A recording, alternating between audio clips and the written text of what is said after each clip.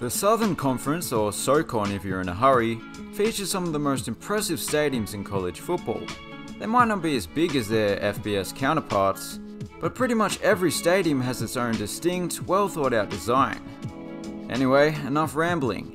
Here are the SoCon football stadiums. Foster Stadium, VMI Cadets. To be honest, I didn't know what a cadet was before looking it up. It's a cadet from this particular institute, but I'm more familiar with their mascot. The kangaroo's got to be the best advertisement for veganism there is. They just eat grass, but they're ripped.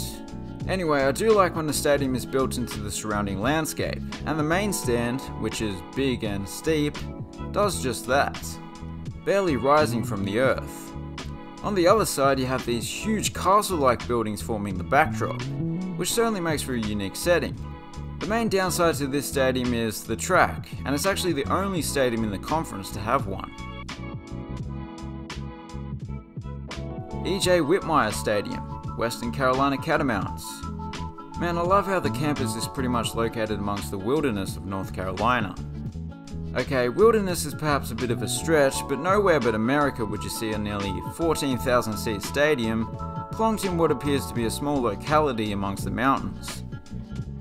The scenery is not the only thing that's looking good. I like that purple and gold colour scheme as well, and it's contrasted by the stark black tinted glass of the arena beyond the south end zone. Finley Stadium, Chattanooga Mocs. It's another cracking venue, one that hosted the FCS National Championship game for over a decade. You can see why. It's quite large, the largest in the conference. It was brand new at the time it started hosting it, and it's right in the heart of the city more or less. The exterior is a little unusual in that it's done up in some vibrant colours that are especially fitting at the moment. By comparison, the seating is fairly understated, monochromatic and symmetrical, with the same size split-level grandstand on each side.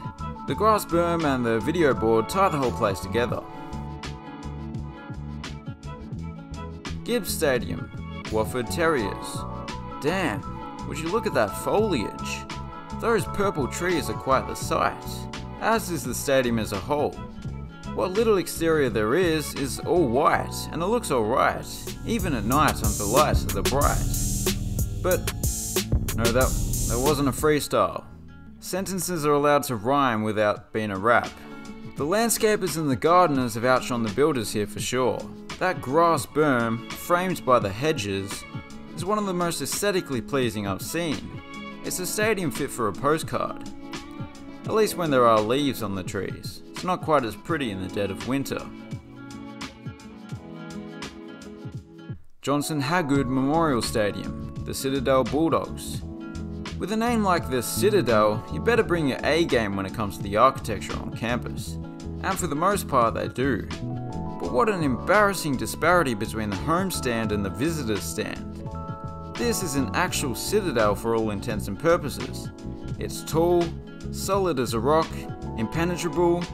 Well, you can walk through the doors, but this is less imposing than the average cubby house. I should probably point out that there was a more substantial visitor stand which had to be demolished for safety reasons, and a new permanent stand will eventually be built. Other than that, the athletic centre beyond the south end zone looks incredible.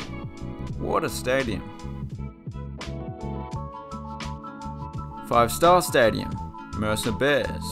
Just so we're clear, it's sponsored by an auto repair company called 5-Star.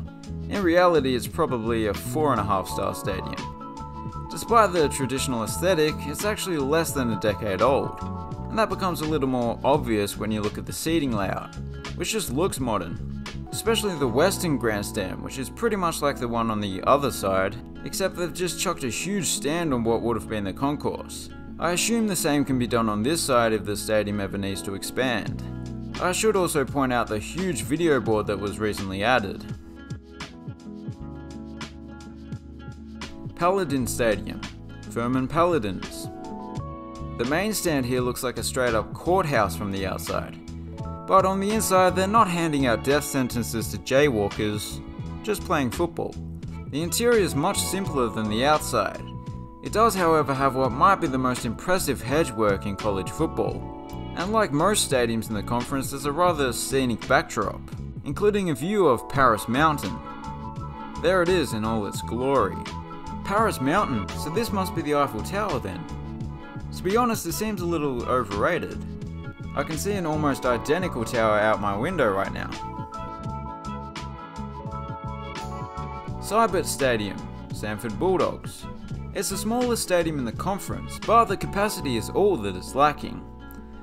Once more, it has a distinctive design. The main thing that sets it apart is probably the press tower built in the Georgian colonial style, matching the rest of the buildings on the campus, as well as this unusual section of premium seats below it.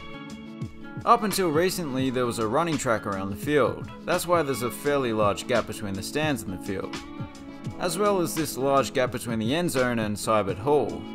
Not that that matters. The field house over here is a recent addition, that's why it's so close.